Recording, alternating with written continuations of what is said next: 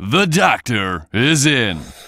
Hi guys, it's Dr. Sal from DrSecrets.com. Thank you so much for joining in. Today we're going to take a look at hypothyroidism.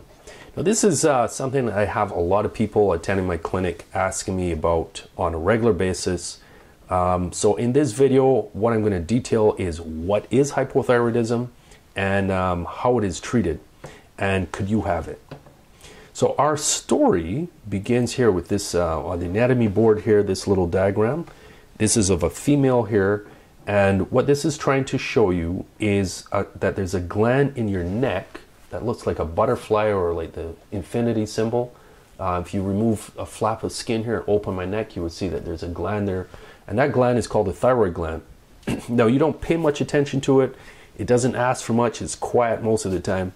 But what is important about that gland is that it produces a master hormone called thyroxine, the chemical structure of which looks like this. Now this unassuming little molecule that looks a little bit like an insect or a spider, when it is secreted from the gland into your body, it passes through your bloodstream, and every cell that it comes into contact is almost like King Midas' magic touch. When it touches a cell through its receptors, it tells that cell to begin stoking up its furnaces, increase its mitochondrial activity, start burning up more fuel, burn faster, hotter, brighter. That is what the thyroid hormone does. So you can immediately see that if you're not getting enough of this hormone, you're going to have a serious energy crisis. And we can detail that in more granular detail here with this other slide. These are the signs and symptoms that you'll have if you're not getting enough of that Midas touch hormone. So general things would be stuff like fatigue. You feel tired, you feel cold, you gain weight. And again, the gaining weight is because all the cellular metabolism processes that normally would burn your energy are sluggish. So the excess energy you have just gets shunted into making fat. Hair loss, shortness of breath, pleural effusion. This is actually rare. Most cases of hypothyroidism don't get to this point in this day and age.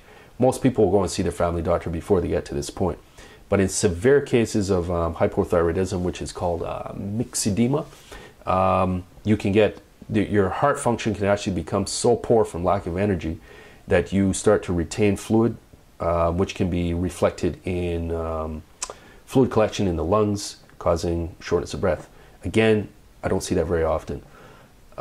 Skin, I would ignore that again. This myxedema, oh, there it is right there. This myxedema condition, again, you're not going to see that in regular practice. Intestines, constipation, again, because there's less movement of the muscular structures. Ascites, that's just fluid collection. I explained why you get fluid collection already. Reproductive, you can get heavy periods. Extremities, carpal tunnel syndrome. Now this is an interesting one. Why would you get carpal tunnel syndrome, which is just occlusion, not so much occlusion, but compression of the nerve that runs into your hand, causing your fingers to tingle? Well, the reason for that is, again, because of fluid retention. There's a very small space that median nerve runs through. If you get swelling around here, the nerve will get pinched. You get numb in your fingers. Then you also get coldness, which we explained already. Muscular delayed reflex. This is something that you personally wouldn't notice yourself, but if you came into my office and I took my patella tendon and bounced it on your knee or elbow, what I'd see is that instead of a nice brisk reflex or knee jerk, you'll have like a delayed, sluggish one. And then in the heart system, what you'll notice is a slow pulse rate, 60 or less. Hoarseness, this is, again, is not a very common one you would notice. Most people present for treatment before they get to that point. Poor hearing, I'm not sure where that came from.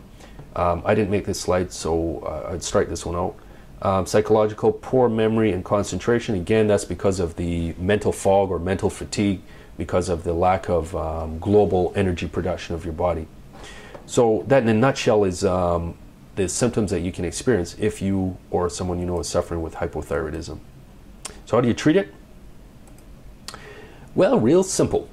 If you consider my hands here, if this is the normal amount of thyroid hormone that your body's supposed to be producing for all of your cellular functions to function like a normal person, or say this is what you're supposed to be producing up here. This is the bar, and this is what you're producing down here. Well, then what we do is we just fill that gap, that deficit there between this level that's normal and this level that you're producing. We use artificial versions of the same thyroid hormone and fill that deficit. So we determine based on your lab results where you are here, and then we just replace it to fill that gap back up to where it should be. So this is a picture here actually of a real brand called Thyroid, and unfortunately to treat it, that replacement has to be done for the rest of your life, just like somebody taking insulin for a problem with their pancreas not producing insulin. If you're not producing enough thyroid hormone, you have to take the artificial version of the hormone by tablet once a day, lifelong. At least in this case, there's no needles involved, it's just a tablet every day. But the difference that can make in the quality of someone's life is almost immeasurable. So for that one little pill a day, you can go from feeling very shoddy, under the weather, unable to cope with life, to beaming with energy and feeling full of zest for life. So that, ladies and gentlemen, is hypothyroidism in a nutshell. Thank you for watching, and don't forget to subscribe so I can keep you updated as I upload new videos. So you have a great rest of your day. Stay well. Thanks for watching. Get notified of new videos. Subscribe now.